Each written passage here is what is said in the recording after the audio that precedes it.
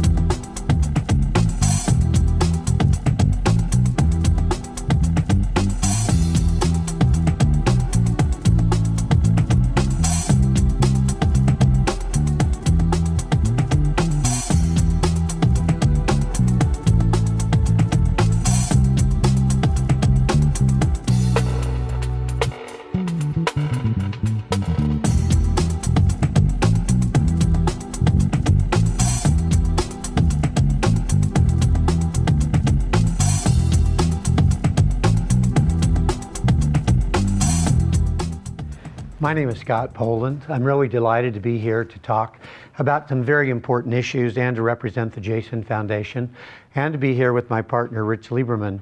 We've worked through a lot of tragic school crisis situations together, and we both believe very strongly in prevention. And you know, with regard to suicide, so many Americans have been touched by suicide. Sadly, my own father shot himself at the age of 53. I was a graduate student at the time, and probably a good example of a family that just didn't think it could actually, something like a suicide could happen in our family. And today we're going to talk about bullying and suicide. And I worked in the schools in Texas for 26 years. And I'd have to be honest in telling you that I didn't really recognize how prevalent bullying was, nor did I recognize the impact. And even though I wrote my first book, Suicide Intervention in the Schools, as far back as 1989, and have subsequently written 4 more, it wasn't really until the last couple of years that I realized there is a strong relationship between bullying and suicide. We're going to begin today and look at some of the facts, some of the misperceptions about bullying and suicide. And bullying, as we know, it really peaks in middle school. And basically somewhere around 25% of all middle school students in this country will say that they have in fact been bullied. And we could spend a lot of time talking about the complexities of cyberbullying. And you know, when I was a child, you went home, it was a safe haven. No one could reach you. That's not the way it is today with all of the social media, the texting, and just all the ways that somebody can post something that is going to be very hurtful to you. And one of the most important things to talk about is, why is it that about 1/3 of the time, the kids that are the victims of even severe bullying, they don't tell an adult? And when you ask them, they say, oh, I didn't think the adults could do anything. I was afraid it would only get worse.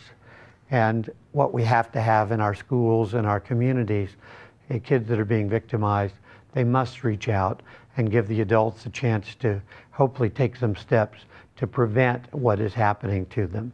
So bullying is extremely pervasive, and I think everyone will acknowledge that around the country. The question of, do we have the right statistics about the problem of suicide? Are kids today under far more pressure than ever before? Are guns too available to them? Is the media part of the problem because they sensationalize when a suicide occurs? And what is the role of schools? And you know, all those things were initially clarified in a conference in Vienna, Austria in the year 1910. And Sigmund Freud actually conducted that conference. Obviously, we're more than 100 years later. And I'd have to honestly say the progress in suicide prevention has been slow. And it has been tremendous advances with the work of the Jason Foundation, with the issue of depression screening, with national goals being set for suicide prevention.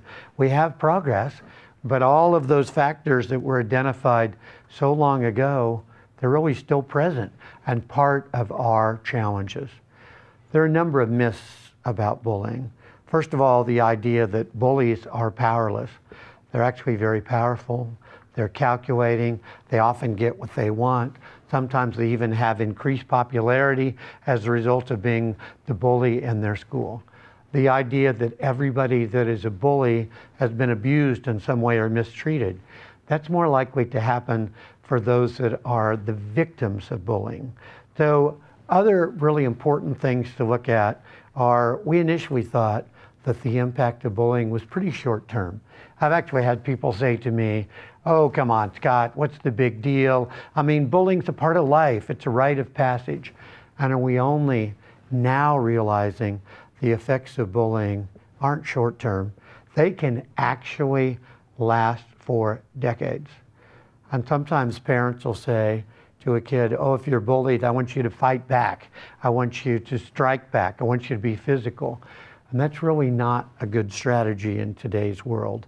It's about social assertiveness. It's about bystanders, people stepping forward and let the bullies know, we don't appreciate this. This is not what we want to have in our school, and the importance of getting the adults involved. And we'd like to think that people would outgrow bullying, but that's not true for everyone. In fact, there's a lot of concern that there's actually even bullying in the workplace today, bullying that is done by adults. And it's not just the school's problem to solve. It's really a societal problem. And it really takes everybody, from the principal to the teachers to the custodian to the parents to the community and to the students themselves. And there are a number of really very dangerous myths about suicide that have been perpetuated. First of all, it is not destiny. It is not inherited. It's not something that has to happen in families. And I believe really strongly a family that's experienced a suicide, the more they talk about it, the more they support each other, the more they recognize mental health issues and problems like alcoholism, the less chance that it will be repeated in a family. Sometimes people say there were no warning signs. The suicide occurred without any warning at all. And most of the time, there was always something. In fact, often some pretty dramatic warning signs of giving away prized possessions, dramatic changes in behavior, verbal and written statements about suicide. You see, we have to have a society where somebody recognizes something is wrong. If I were to take off my watch right now and give it to somebody, you need to be thinking, why would Scott never need to tell the time again? What is he trying to tell us through his actions? Sometimes the comment will be made, oh, there's no relationship between bullying and suicide. There is a strong association. We're going to talk about that a lot today.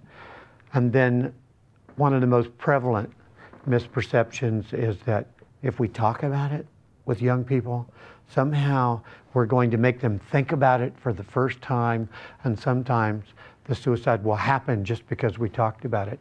Our young people are facing countless friends, classmates, and peers who talk about suicide, who attempt suicide.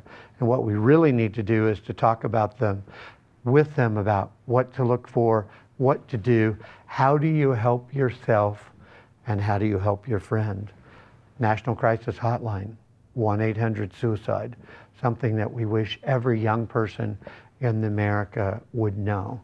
And almost all young people today have cell phones. Many of them have an Apple phone. You push the button, you talk to Siri, and you say, I want to kill myself. Siri responds by saying, may I connect you with the National Crisis Hotline? So we need to make sure that everybody is aware of all of these resources.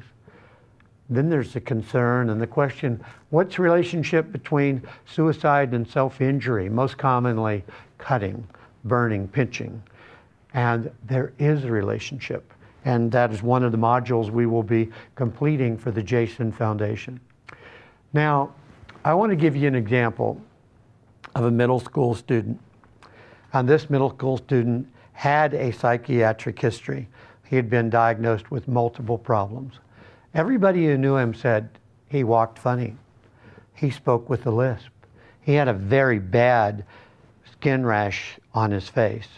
He identified as gay and Buddhist. What do you think would be like for a middle school student that has all those physical characteristics and has the sexual orientation of being gay and the religious orientation of being Buddhist? I argued in this particular case, this young man should have stood out the moment he walked into the school as someone being extremely likely to be the victim of bullying. I've actually had personnel in schools say things like, oh, we have no bullying here. Well, let's go back to what does the federal government tell us? 25 to 30% of all middle school students report they've been the victim of bullying. I would argue this is the kid that should have been the 1 out of 100 that stood out as the most likely target. So what do we know about bullying and suicide? Children that have been bullied have a variety of behavioral, emotional problems. Often they have insecurity and they have anxiety. And the bottom line, these are the very same kids that are likely to be depressed and suicidal. We do know that suicide is the second leading cause of death for our high school population, the fourth leading cause of death for our middle school population. We've had an increase in suicide with both of those age groups. Positive association between bullying and suicide. Earlier I talked about those young people that did not seek out adult help. And one of the things I'm really big on is what I like to call the fourth R. Not just reading, writing, and arithmetic. The fourth R is relationships. And the point is, does every student going to a school in this country sincerely believe somebody cares whether they show up today at school or not? And do they have a trusted adult in that school that they would go to? And one of my favorite activities in a classroom is to have kids identify the trusted adults in their world, at school, at home, and in the community. And obviously be very concerned when there are very few or no adults they actually feel like they could go to. And we know these positive interactions between adults and schools are going to do a lot to improve school climate and to reduce the impact of bullying. So creating connections is a critical element. You know, Abraham Maslow had it right. He talked about the foundation of that pyramid for every single one of us, which is safety, security, having our physical needs taken care of, and that sense of belonging. And one of the early theorists about suicide, a guy by the name of Durkheim, basically had a very complicated word that he coined, anami, that basically says, when we have a suicide in our school or community, we've all failed. We've failed to have a connection with that person. And we have a lot of national initiatives that focus on building those connections. There is some debate about what is the best or the absolute definition of bullying, but bullying is repetitive. Bullying is humility. Bullying is all about power. It might involve verbal things, it might involve physical things, it might involve spreading rumors, but the bottom line is somebody has all the power and somebody does not. And perhaps the most famous person about studying bullying around the world is from Norway, a gentleman by the name of Oveus. And why did Oveus get so involved in bullying prevention? A number of middle school students in Norway died by suicide, and bullying was believed to be a very major factor. We need to be alert to bullying. And having worked in schools for all those years, sometimes I would ask a kid, well, did you tell your teacher what was happening out there? Oh yeah, I told her. What'd she tell you? She said, stay away from those boys. Well, if they ride your bus, they go to the playground the same time you do, staying away from the boys is not going to be a very easy thing for you to do. And what do we really need to do as adults? We need to stop the bullying when it's happening. We can't walk by and pretend that we didn't know what was going on. We have to have consequences for the bully, and we have to have support for the person that is the victim. But a teacher will sometimes say something like this, I'm only one person. I've got 5 minutes between classes. How can I possibly provide the consequences for the bully and support the victim? Oh, and I'm supposed to make it a teachable moment for the bystanders as well. And it's all about training. And a really great thing is that virtually every state in this country has passed legislation requiring bullying prevention in schools that does include training. And obviously, the more frequently you're the victim of bullying, the more pervasive the effects are going to be. Though earlier I made the statement that the children that are the victims of bullying are very likely to be the ones that are anxious, depressed, and insecure. And you know, our Secret Service had important studies after school shootings that came out. First time they released that report was 2000. Unfortunately, the schools didn't pay very much attention, so they released it again in 2002 with some updated statistics. And they found that 2/3 of the school shooters were the victims of bullying. They also found that 2/3 of our school shooters were also suicidal. You know what I naively thought?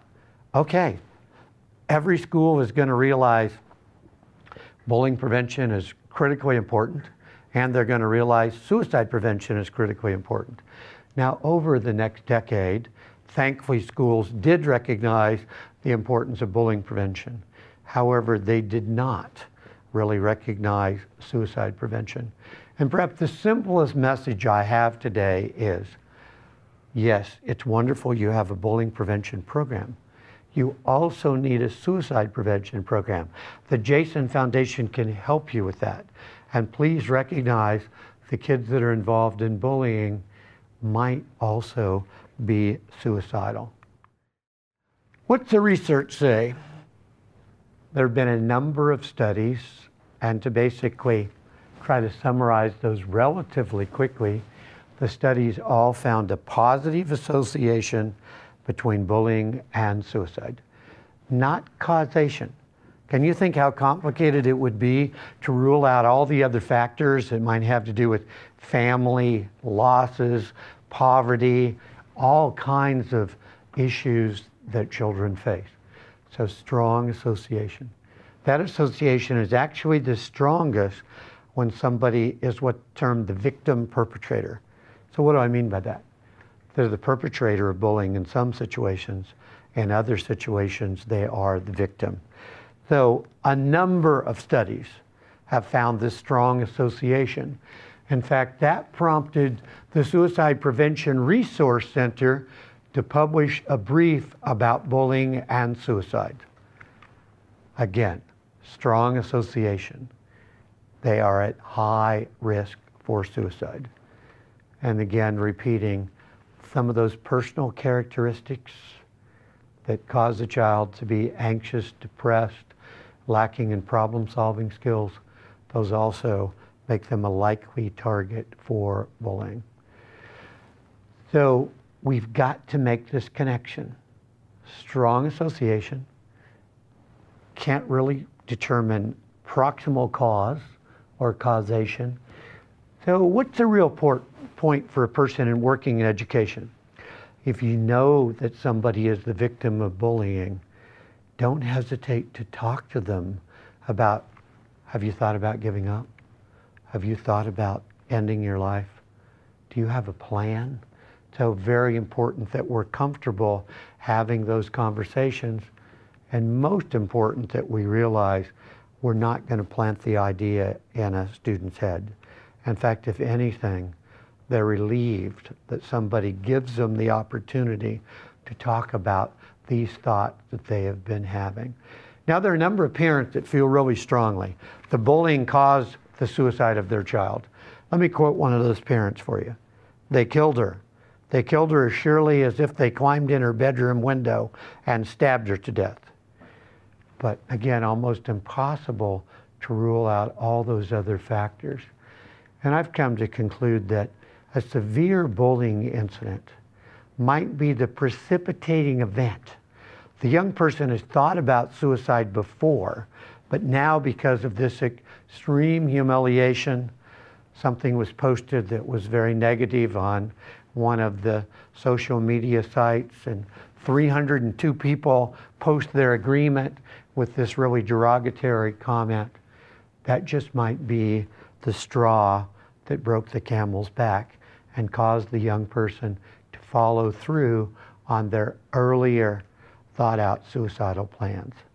And one of the things I want to be honest today, and one of our greatest challenges is supporting gay, lesbian, bisexual, transgender, and questioning youth. And I worked in the Texas schools for a very long time. I was there recently, and somebody in a big crowd said, okay, what do you wish you would have done better? What didn't you do well enough? I said, well, let me answer honestly. We didn't support the GLBTQ youth. We didn't do it enough. And you're wondering, why didn't we? Basically, the superintendent told us, this is not what we're going to deal with in schools. And thankfully today, we have a growing movement to recognize that those youth, GLBTQ, are very much at risk for suicide and suicide attempts and suicide deaths. And across our nation, we're a very diverse nation. Part of the message that Rich and I are going to give today will go over much better in certain parts of our country than it will go over in other parts. But we have to embrace and support all of these young people. And I'll turn it over to my colleague, Rich Lieberman. Thank you, and good morning. I too want to thank the Jason Foundation for the opportunity to present with my good friend, colleague, Scott. Every time Scott speaks, I learn something. So it's always a pleasure. And I also want to commend the Jason Foundation for this module because actually we are recording here in October and it's National Bully Prevention Month. So I think it's a wonderful way to honor bully prevention programs and efforts in the schools. Like Scott, I'm a school psychologist, and I've been a school psychologist for 40 years. Now, for 25 of those years, I coordinated the suicide prevention program that was in place in the over 1,200 schools covering the 800,000 students of Los Angeles Unified School District. So just to give you a little perspective, I had more children in my schools than the amount of people that live here in Nashville.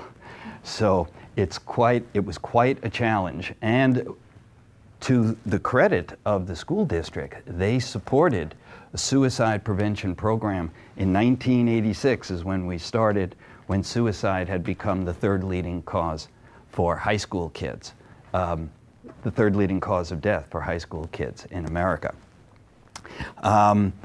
The other thing about Los Angeles Unified School District is since the beginning, we had suicide prevention, bully prevention, and violence prevention are all components of our comprehensive school safety plan.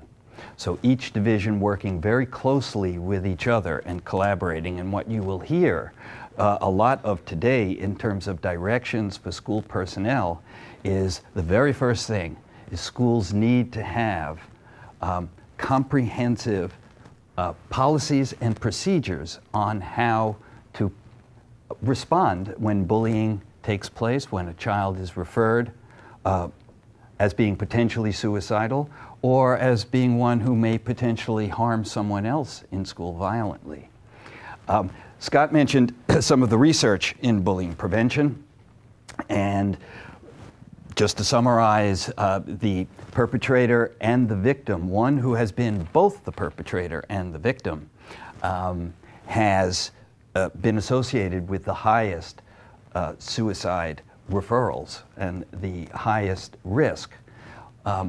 We don't want to eliminate one factor, and that is, in this child, there also very likely was a pre-existing mental health issue that was exacerbated during a time of crisis.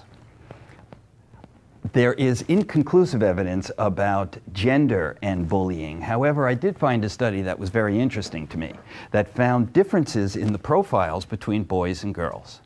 It appeared in this study that girls were at greatest risk with any level of bullying, whether the bullying was occasional or whether the bullying was frequent. But when they looked at boys, they found just significance if a boy suffered frequent bullying. It seemed that in this study that infrequent bullying kind of contributed to boys building resilience. And when I saw that, I kind of flashed back on my own childhood. You may not recognize it because I lost my accent a long time ago, but I grew up in Brooklyn, New York. And I was not always the buff dude you see before you today. And I really hate that that joke works. But you can imagine what I looked like when I was 13 years old. And I was walking around Brooklyn, and I definitely was a victim of occasional bullying. But when I looked back at how I learned to react, there were sometimes I learned to react to just walk on by and ignore the person. There were times I learned that I could diffuse situations with a sense of humor. There were times when I felt I needed to build alliances. Scott talked about connectedness at schools. Building alliances with like some very big guys. That helped. Sometimes I would fight back, and sometimes I would run.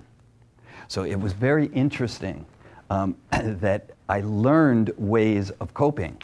But it's very clear in the literature that no matter what, all kids are affected by frequent bullying, particularly LGBT. Now, you've heard Scott refer to GLBT because he is on the East Coast, I am on the West Coast, and we generally use the acronym LGBT. But we are talking about lesbian, gay, bisexual, and transgender youth. I am often asked if being gay is a natural risk factor for suicide, and I am not convinced. As a matter of fact, groundbreaking research has come out through the Family Acceptance Project and the work of Caitlin Ryan. And what Caitlin Ryan found in her research is that when gay kids grow up in nurturing homes and affirming environments, they have no greater risk than their heterosexual peers. And I found that to be absolutely fascinating. But do gay kids grow up in nurturing homes and in nurturing environments?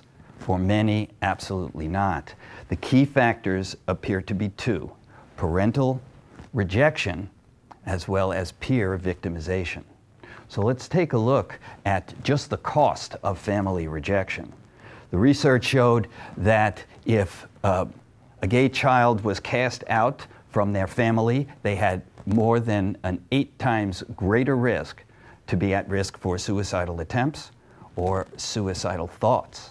Close to 6% had developed a history of depression. You see the other risk factors on the slides, but the two that concerned me the most in Los Angeles were homelessness, because many of our kids were living on the street. Middle school kids cast out of their home living on the street, and think of all the complications that they deal with: violence, alcohol and drug abuse, depression. Where are they going to sleep? Where are they going to find any kind of support? And inevitably, this leads to high rates of school dropouts, and then we can't reach them at all. One of the agencies, the networks that exist in America, is GLSEN. It's the Gay, Lesbian, and Straight Education Network. And we turn to GLSEN because they do a national study, a school climate study. And when they asked LGBTQ students nationwide how many have heard gay used in a negative word, almost 3 out of 4 kids responded. Over 60% heard other forms of homophobic comments.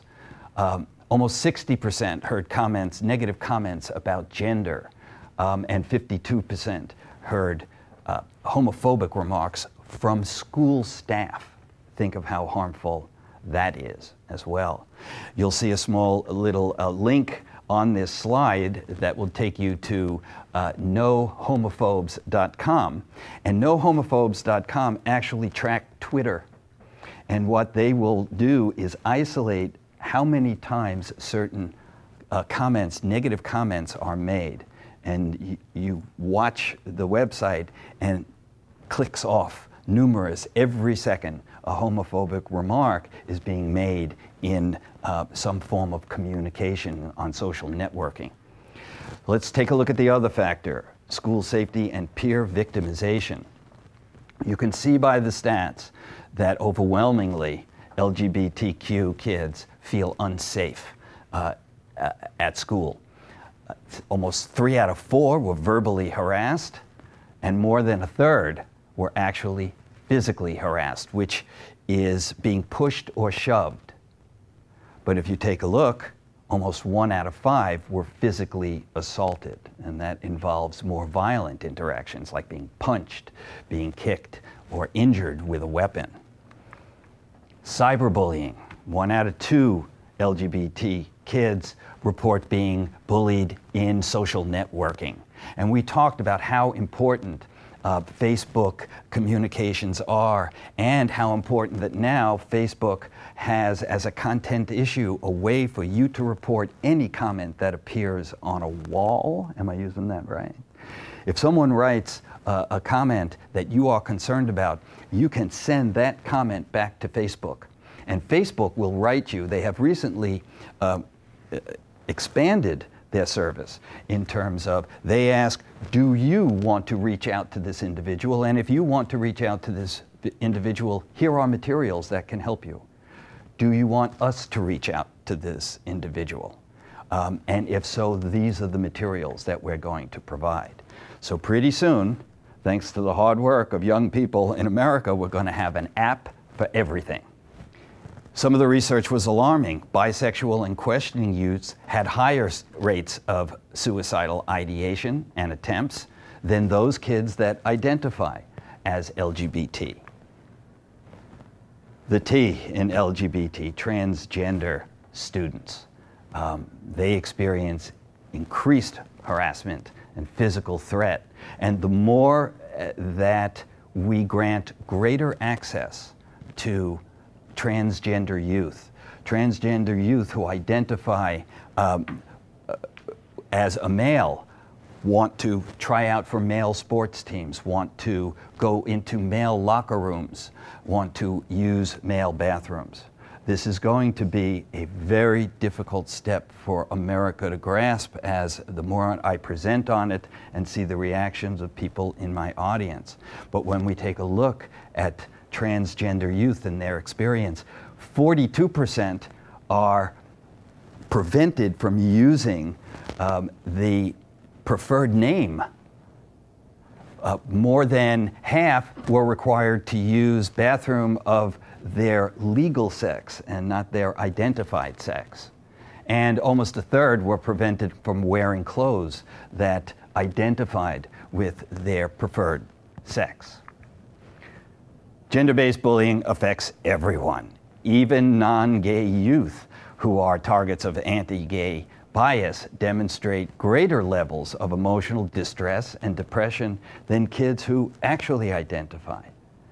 So kids will tease on every possible angle in the schools, and it is harmful to everyone.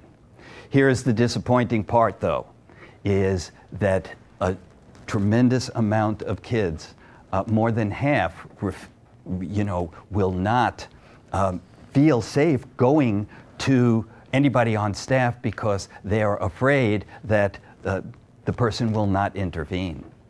And even for those that were brave enough to approach a staff, more than 30%, or more than 1 out of 3, did not have that staff member advocate for them.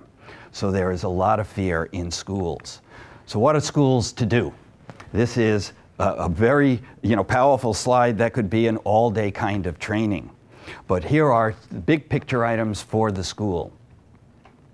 First, identifying comprehensive policies and procedures where we can spell out definitions. And as Scott mentioned, we need to be able to have consequences spelled out for those that bully others in school. There has to be immediate reaction from staff to follow through. We need an inclusive curriculum, an inclusive curriculum that includes the achievements of LGBT individuals in America, writers and colleges, as well as all individuals that have contributed to the growth of America. In order to do this in schools, we need total buy-in from staff. Everybody needs to get involved on a school campus. And in LAUSD, we have a card. This is our program, Out for Safe Schools.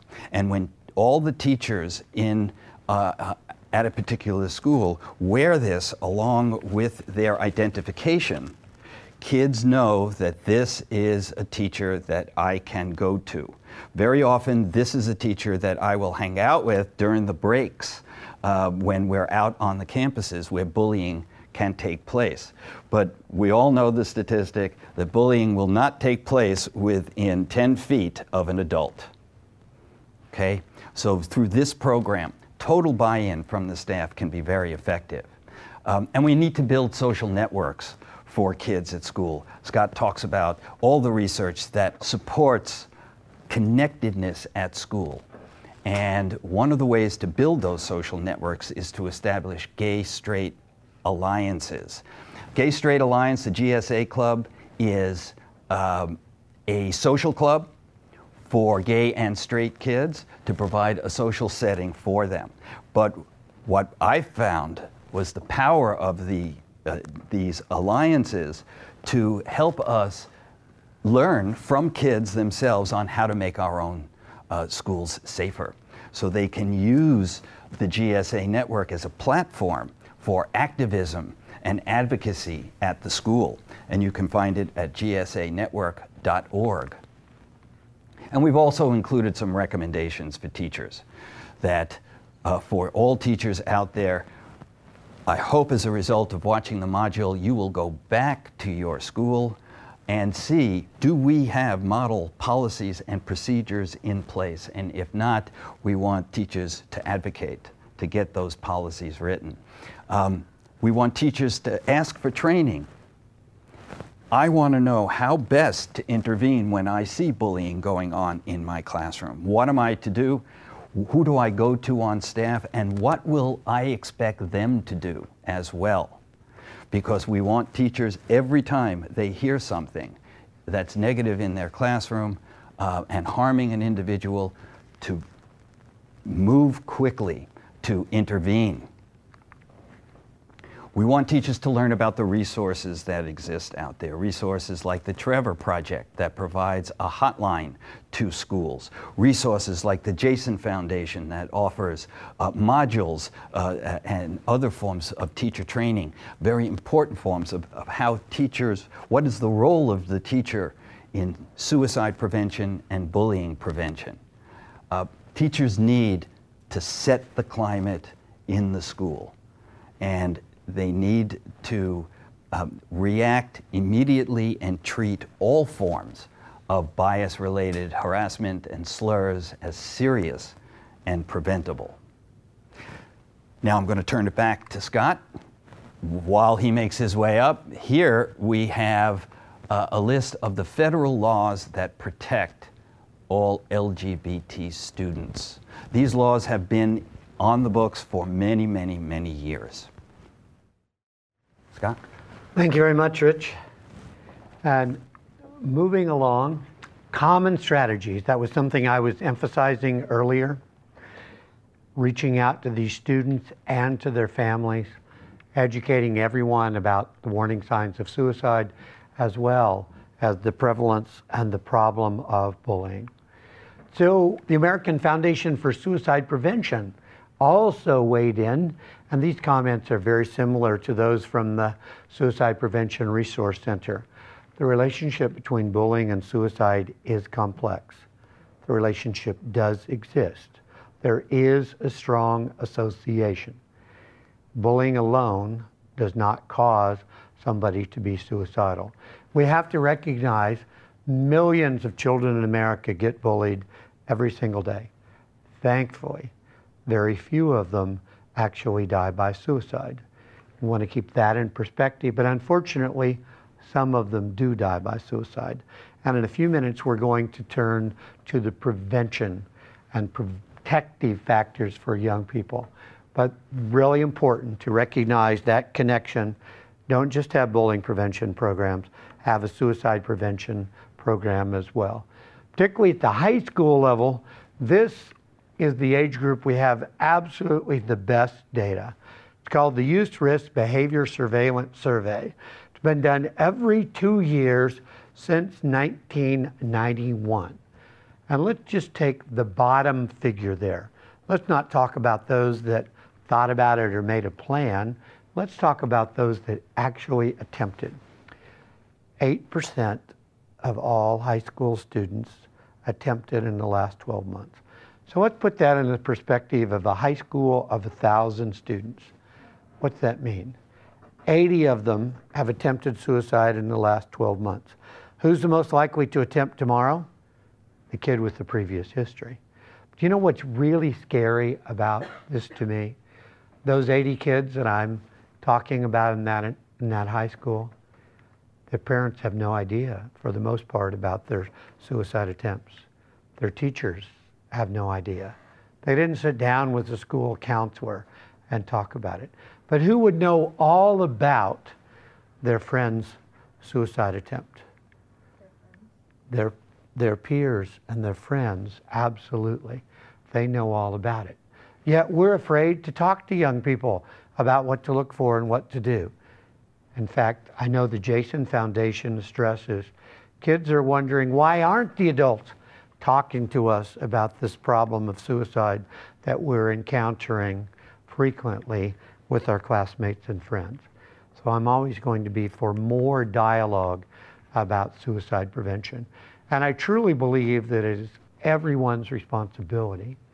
We could spend hours, and Rich and I could tell you what we believe the role of the school is. But I'm going to try to summarize it for you very quickly.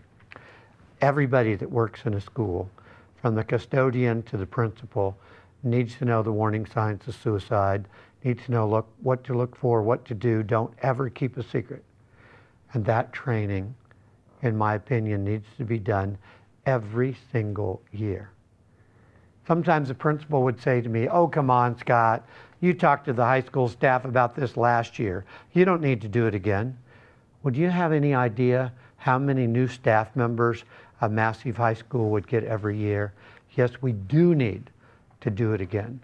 I know it can't be something where you give me 8 minutes. We need to have time devoted to this.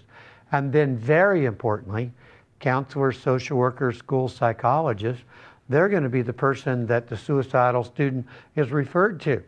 So they have to have training beyond awareness. They must know suicide assessment. They need to know the resources in the communities. Some of our states, Florida where I reside, has the Baker Act. And the Baker Act team can come out, make an assessment, and they might do involuntary hospitalization. But not every state has programs like that. And then very importantly, we need to keep up with the literature. In just a moment, I'm going to talk about what I believe have been some of the greatest advances in suicide prevention. And we need to know our community. We need to know our regional and our state resources. I recently, along with my wife, worked on a plan for the state of Texas schools, suicide safer schools in Texas. And I would have to acknowledge, when I worked there, I probably wasn't as knowledgeable as I should have been about the regional and state initiatives that could have supported our school suicide prevention effort. So it's really all about collaboration. And I believe that every school district needs a suicide prevention expert, somebody that's gone to conferences, they've got training, they're leading the intervention in their school district. And then I also recommend that if you go to a school district website and you put in the word depression or suicide, if you're a parent or a community member, something should come up directing you to what's the school district doing, what are the signs of depression. And all the time I find adults that have trouble separating, oh, they think it's just typical teenage behavior. Oh, they're irritable, they're withdrawing, they're preparing me for they're going to be gone to college next year. Well, there's a couple key words. Is this pervasive? Is this affecting all aspects of their life? It's affecting school, it's affecting social relationships, it's affecting family relationships. And is it pervasive not only in terms of those things, but is it persistent? Is this something that has gone on for 2 or 3 weeks or more? And have they dropped out of what used to be pleasurable activities? Oh, she loved dance. She participated for years. All of a sudden, she doesn't want to be on a dance team anymore. So you've got pervasive, persistent, pleasurable activities are no longer working. You need to get adult professional help for that child. And the school and the parents need to be working together. So keeping up with the best practices is really important. But I'd like to take a moment and talk about depression screening, a program called SOS. I'm on their advisory board, Signs of Suicide, depression screening for middle school and high school students. SOS has 2 components, a video. I love the video. Nobody dies in the video. People intervene and identify your suicidal sister, your friend, your student, and you get help for them. The video has a really simple acronym. ACT, acknowledge, care, tell. And then there's a short questionnaire that the middle school and high school kids fill out about energy level, joy of life, thoughts of depression and suicide. They turn it over and they score it. And they know immediately whether or not they need to get help from a mental health professional today. Those protective factors that I alluded to earlier, these come from the World Health Organization. Youth suicide is a worldwide problem. So what are the protective factors? Stability and cohesion in our family. Well, that's easy for me to say, but think of all the families where there's been a divorce or separation. And what has to happen in our family is that mom and dad are going to be partners forever raising this child. And they can never put that young person in the middle. You ever had an 8-year-old kid say something like, I bet if I'd have done better in 3rd grade, my daddy had never left our family. How do we make sure they understand it has nothing to do with their behavior? This was about the relationship between mom and dad. And dads have to stay involved. When dads are involved, healthier, happier, better achieving, better adjusted kids. And they need problem and coping skills.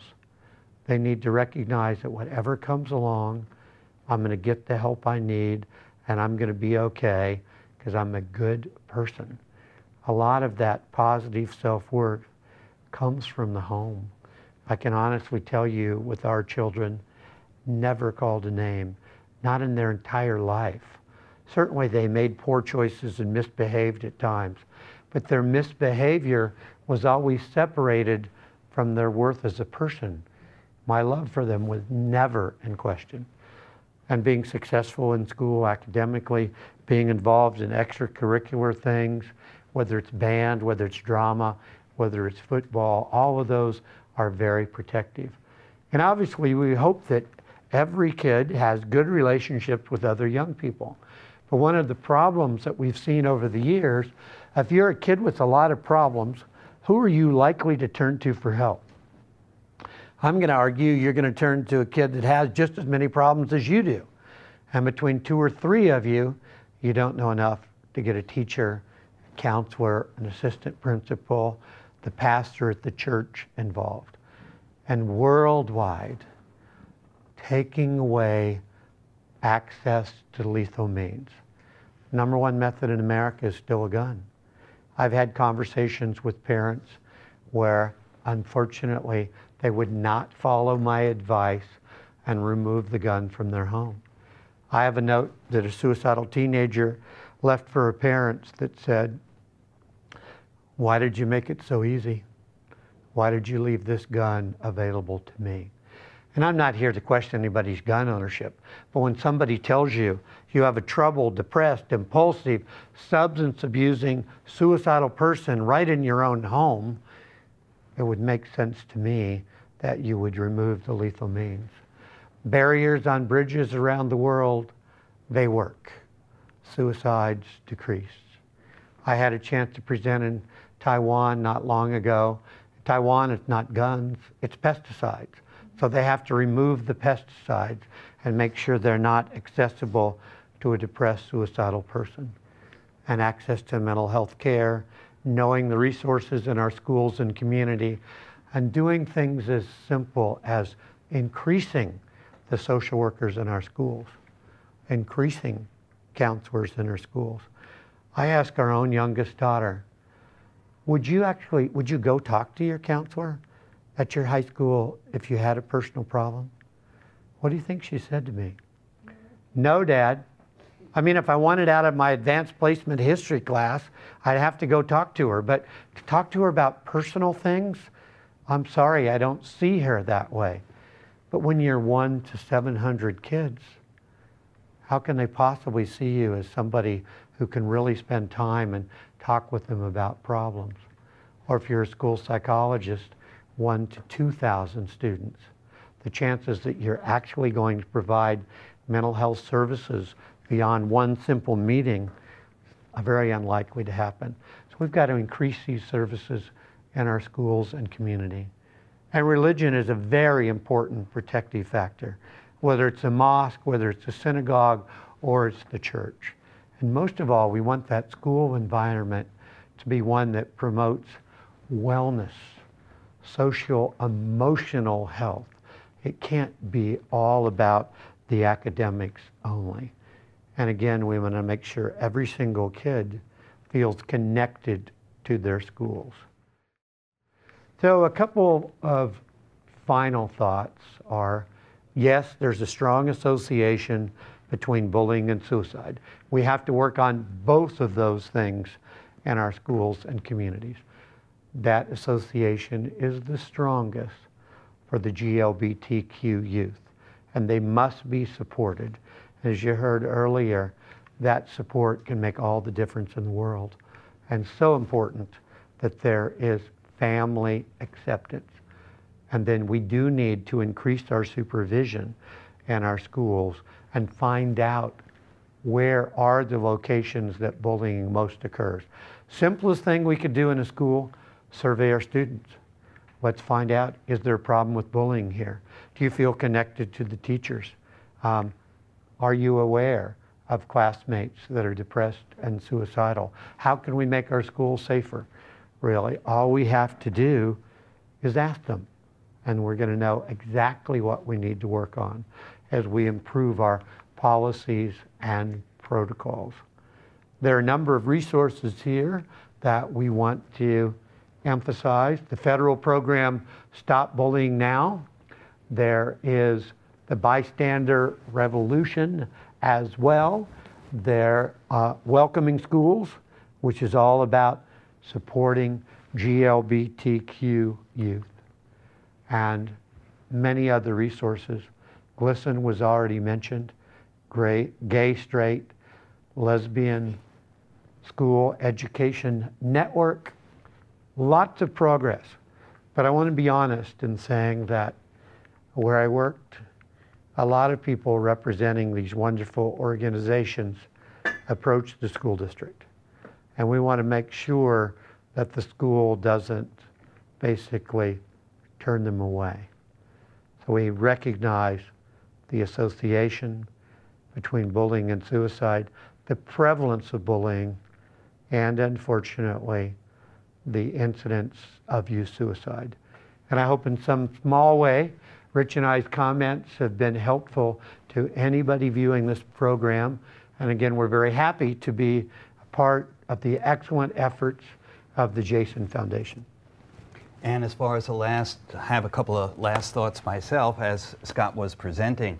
As we are empowering faculty across America to mobilize for suicide prevention, very often the teacher will refer the student to the crisis team, the school counselor, social worker, school psychologist, or nurse to follow through. But I always strongly urge the teacher to join the crisis team for that student to determine what's in the very best interest of that student, because as far as I am concerned, the teacher is the one that really has the perspective on the student, that has seen the student over the course of the year. We maintained a hotline to the school in LAUSD, not for depressed students, but for crisis team members that might need immediate assistance. And when a teacher would say to me over this phone, you know, this behavior is not like this child at all, that would just jump out at a hotline operator, a sudden change in behavior. So we're encouraging faculty not just to refer students, but to become part of it. Another thought I had in terms of creating safe places in school, when I was working in a high school, my principal assigned me to stand supervision. And for a long time, I referred to it as stupid vision, I will be honest with you. However, what I learned was how important it was to the kids that I worked with to know every day I was going to be in this area. So not only could they feel safe in the area from bullies, but they could also feel free to connect with me. You can't underestimate a single interaction you make with a student to empower them. And my very last thought is for faculty watching outside of Tennessee. I want you to take a look to see if you're one of the 16 states that has the Jason Flatt Act. The Jason Flatt Act, which the home here in Tennessee, provides mandated training for school staff on a regular basis. And I think that is incredibly important. I remember once an administrator said to me after a few years and they were trying to cut my program, they would say, hasn't everybody been trained yet? As if one presentation, you know, would be enough to empower everyone. We need to continue to talk about it. And I thank you once again very much for your attendance today.